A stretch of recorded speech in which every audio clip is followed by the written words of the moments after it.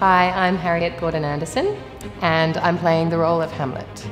We're coming into the rehearsal room an hour early every day and learning some really basic groundwork techniques of sabre.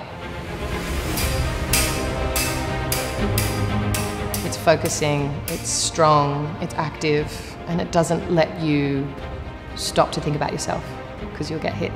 So it's a really beautiful mindset to get into every day. My name's Jack Crumlin, and in Hamlet I'm playing Laertes.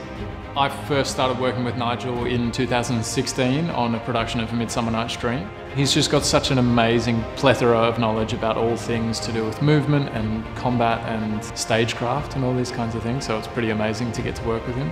I'm responsible for training the actors up in specific skills related to swordplay. I'm also developing a physical language with the ensemble and training them in general movement competencies to develop the fine motor skills to be able to deploy the weapon that we're looking at. In this particular case, we're looking at sabres, and specifically Northern Italian dueling sabres. And Hamlet is a very tricky production in and of itself because the demands on the actor playing Hamlet are huge. The sword fight in the production of Hamlet, I think in a lot of ways is the climactic moment of the play. For me, the fight in the show is this beautiful crystallization of this tragedy. Both of them have a great reason to win, but one of them's got to die.